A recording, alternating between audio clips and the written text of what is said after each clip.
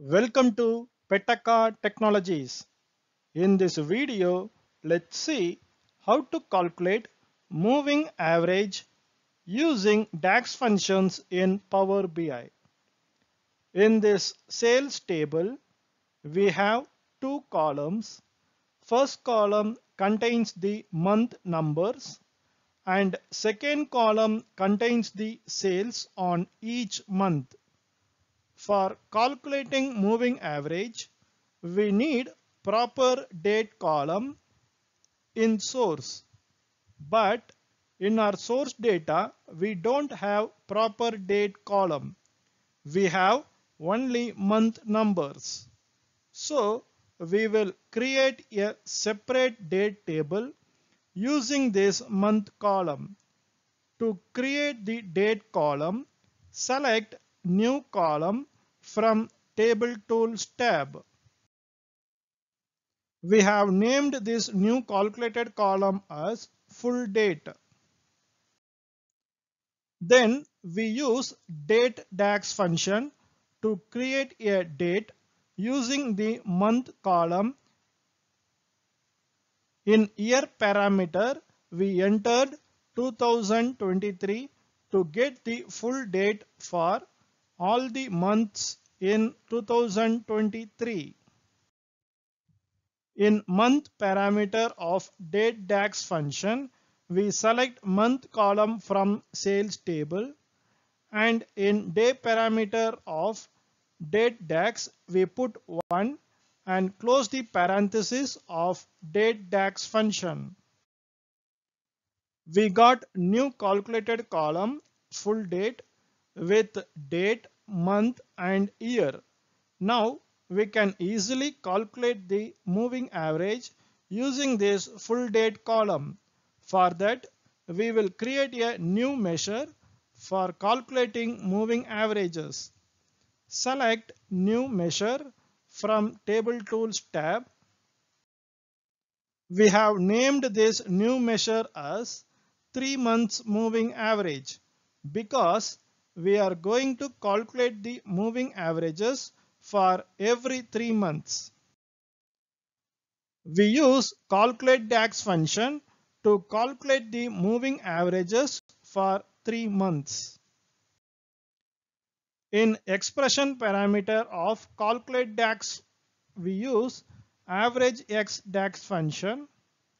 We selected sales table for table parameter in average x DAX and selected sales column from sales table to get the average sales.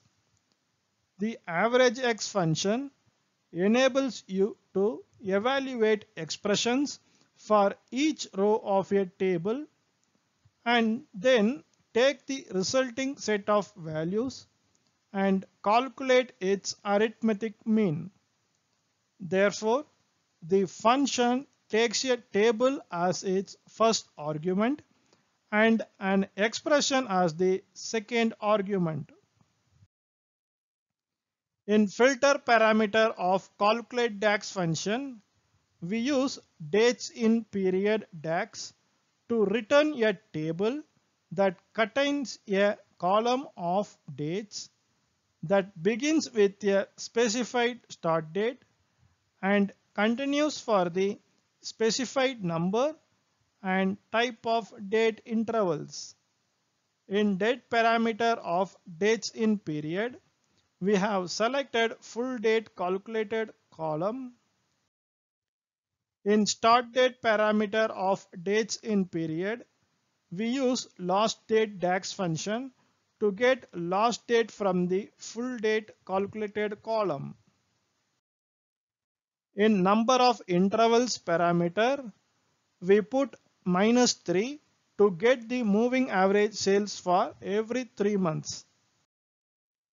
In interval parameter, we select month because in this example, we are calculating the moving average for months. If you are trying to calculate moving average for years, then you can select years. Close the parenthesis of all DAX functions.